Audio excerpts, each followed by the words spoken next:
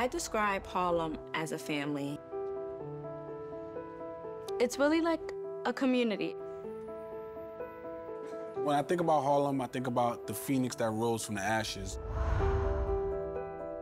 From those abandoned buildings, that broken place came hip-hop, fashion, all that came from that struggle.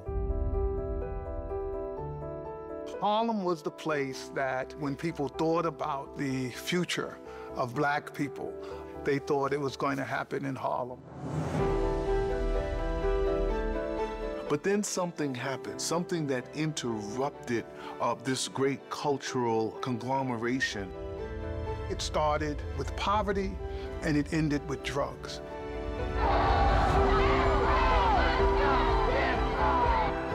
What do we want? What do we want it? I think it's time for some of us to stand up and rebuild America community by community.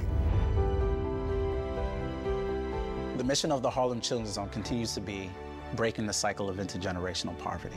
This is our promise, this is our creed. I said, that's what changes it. When the kids really believe that they're going to college, that they're special, that people believe, I said, this thing is gonna work.